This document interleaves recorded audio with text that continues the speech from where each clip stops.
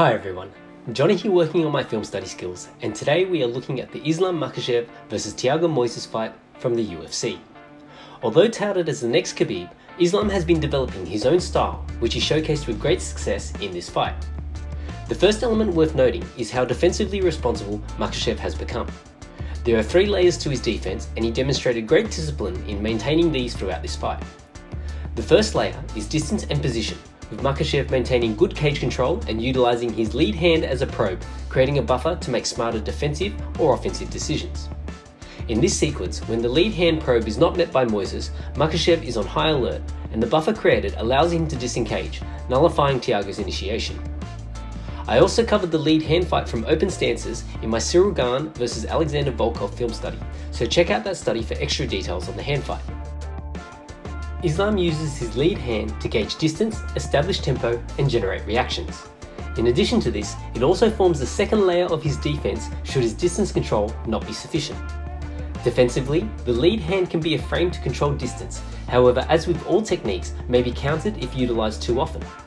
The second layer of Makhachev's defense is activated when the distance can't be controlled and the lead hand is then in play to parry the opponent's attacks.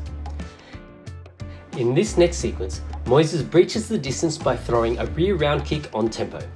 Having bypassed the first 2 layers of Makhachev's defense, the kick is blocked by Makhachev's defensive structure. The subsequent attacks are parried by Makhachev's lead hand or second layer of defense, and he resets the exchange with movement, reinstating his first defensive layer of distance and positioning.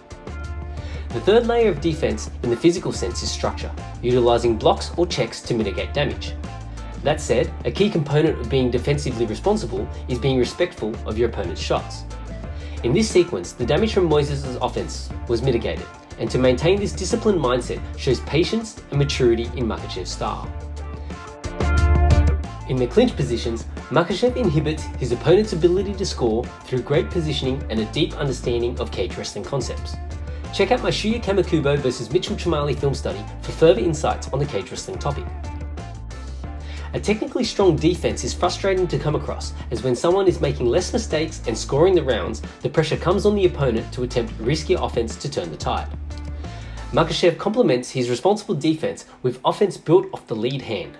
I always try not to focus on too many elements in my film studies, so here are a few examples. If you haven't already seen this fight, make sure you check it out, as there are so many other great study topics that I didn't cover in this film study. Makhachev displayed a great ability to establish tempo with the use of his lead hand. Firing off tempo once rhythm is established is a great way to initiate attacks. Another option is to draw a defensive reaction out of your opponent, and Makhachev does a great job of getting his opponent to react and to capitalize on it. If he misses an opportunity, he will try and draw the same reaction again to capitalize on it. When the opponent chases, fighting off the back foot is another great way to generate offensive options. I hope you've enjoyed this film study on responsible defense. I always like to focus on the elements that I think can lead to higher percentage outcomes, and that's not to take away from the great grappling in this fight as well. Don't forget to like and subscribe to join me as I continue to work on my film study skills.